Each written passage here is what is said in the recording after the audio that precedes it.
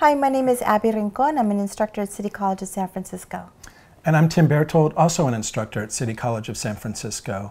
And we want to talk to you about the challenge of giving and receiving constructive or critical feedback, both in the classroom and on the job. Your ability to receive constructive feedback from your teachers or trainers, from your coworkers and your supervisors, is a core professional skill that sometimes defines your success in the field. Yes, exactly. And as you've probably noticed by now, this class that you're in, this training, is very different from other classes that you've been in. You're not just sitting down listening to a lecture and leaving. You're actually learning by doing, and so there's a lot of interaction in the classroom. There's a lot of participation, a lot of role playing, a lot of dialogue.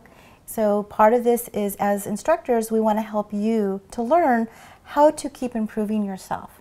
And so our job is to give you that critical feedback and help you learn also not only how you can grow from that, but how you can give that critical feedback to your colleagues who are in training with you, and then as you go forward into the professional field.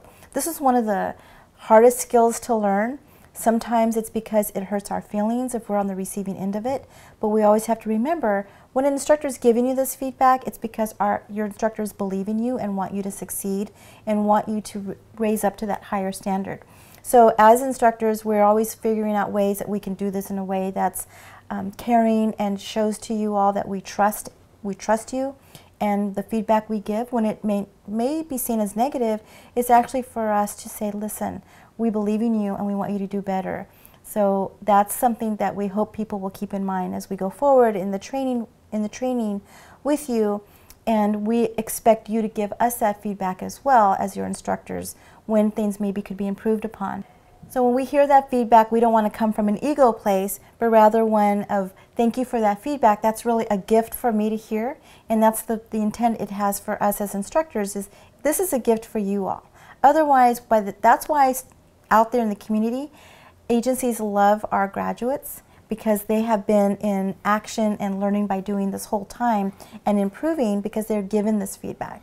So keep that in mind. This is for your own good, but again, we really appreciate the feedback when it may not be working as well. The other thing that we like to do, I think, when we're giving feedback is to sandwich the constructive part in between some praise.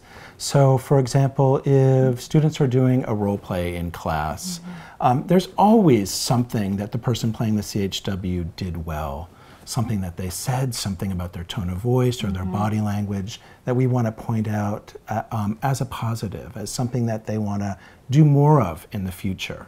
So point that out at the same time that you're saying something more constructive about, you know, something that the student did or said that you don't think would be the strongest or best way to work with a client. What we know is comments like, oh, that was terrible. That doesn't work. Yes. Or that was really good. That doesn't really work. Constructive and critical feedback means giving specific feedback.